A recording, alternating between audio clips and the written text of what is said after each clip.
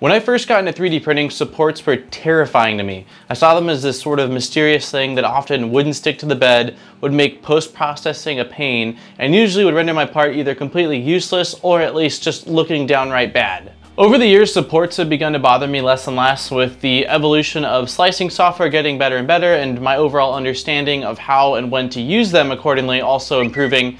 Now, if you have a dual extrusion 3D printer, then you have the luxury of printing with PVA if you're printing with PLA, which PVA is a water-soluble support material, which makes supports much less of a headache because when you print with it, when your part's completed, you can just then submerge it in a bucket of water, and then after a certain amount of time, the supports are just gone, and you're left with your finished part. But for the majority of us, especially those using hobby-level 3D printers, we don't have the luxury of using PVA because we have a single extrusion 3D printer. For the majority of us, we're stuck using the same material for our main part as well as the support or the scaffolding material, which means that it does require a little bit of thought and planning in order to make sure that you have them implemented in a way where it supports your model but doesn't make it a complete nightmare to remove.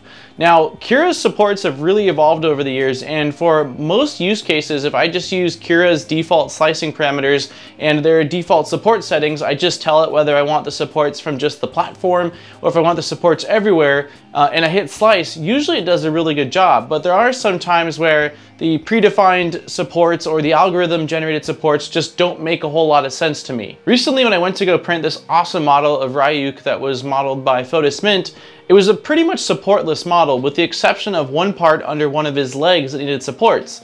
Well, in Cura, if I told it to do supports from the platform, it would not get in between his legs since it was within the print. And if I chose to do supports everywhere, it had supports all over the place. And sure, you can use things like support blockers built into Cura, but in this situation, that would have been a really big pain. What I ended up doing was using a plugin that exists for Cura that allows you to actually generate custom supports.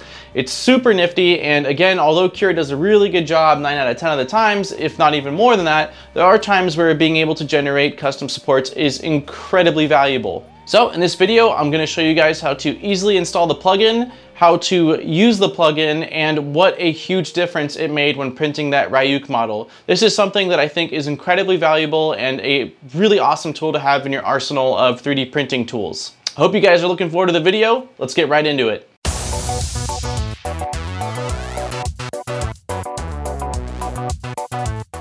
So hopping over to Cura, this is Cura 4.6.1. You're going to head to the top right under the marketplace and scroll down to where it says custom supports. That is the custom support plugin. Then if you click on that, just go ahead and click install. A window is going to pop up and just basically prompt you to accept, and it will install just about instantly. And once you install, you do need to click the Quit Cura button, which will close out of Cura and reopen it, and then it will be activated and the plugin will be available. So this is the model that we're working with here, and this model only needs supports under the right leg. The one that's actually up at an angle isn't at a steep enough angle to where supports are required, but the other leg on the right side, because the leg goes straight out, there's some area, a little small area underneath it where it's going to need some supports to help out with the first couple of layers. And so just to show you guys, if you hit generate supports and hit everywhere in Cura and go ahead and hit slice, I just want to show you guys what it outputs automatically. So this is a 23-hour and 19-minute print, and it's using 223 grams. And then if I go to the preview window, you can see exactly where it's creating supports. So it's creating supports under the entire left leg, the entire right leg, under some of the skulls, and yes, you can use support blockers to basically say do not generate supports here or here or here, but because of how much supports it's trying to generate, that just doesn't really make a lot of sense. And what does make sense is creating a custom support. So if you click on your model, on the left little window there's the custom support icon, which kind of looks like a Tetris piece. You click that and then go over to your model and click where you want the support to be placed, and it'll create a block. Now with that block, you can manipulate it just like you would any model in Cura. So this will allow you to scale that block. You can make it, wider or taller, and then you can also use the move functionality to move it up or down or wherever you need to. So all you're going to do is take a little bit of time and size the support block accordingly. So for me here, I'm just trying to figure out what the correct height is, and I position it by moving it a little bit below the knee, because that's where I really need the supports to start.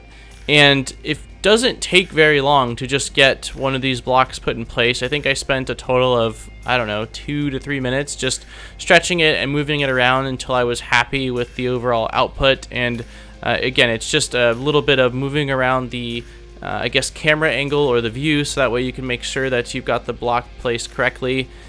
So here I'm getting closer to being happy with the finished result, but when I change the angle, I can clearly see that the box is not in the middle of the leg. So I'm going ahead and making it a bit smaller, and when I'm happy with the width of it, I'm just going to go ahead and slide it a little bit to the left, which makes it so it's completely centered with the leg.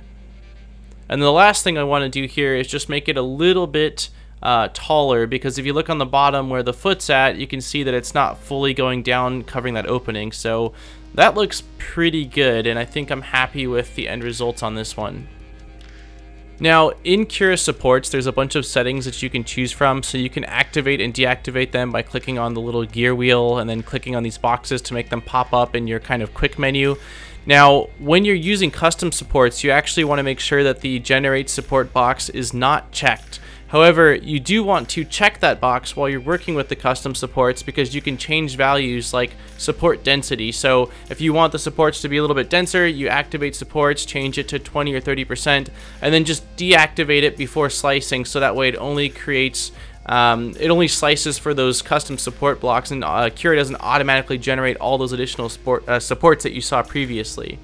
So now that you see here, the print's going to take 17 hours and 7 minutes compared to 23 hours and 19 minutes, and it's only going to use 192 grams of plastic. And as you can see, there is the little box under the right leg that we created, which is so much better and much nicer than what Cura had automatically put, which was just supports everywhere. So I went ahead and printed both of these models out, just to kind of show you a left and right comparison of what Cura's default ones look like versus what just placing the custom support looks like. And it made a huge difference. The one with the custom support took 2 seconds to clean up, while the other one required much more to remove all of the different supports that were kind of woven within the legs of the model. So again, this is something super easy to do, something valuable, and you might not need to use it often, but there are times you will need to use it, and it is something that you will thank me for knowing. If you didn't know it already, you now know how to do this. So anyways, let me know what you guys think in the comments down below, if this is something that you've used before or something that you find valuable that you'll try out.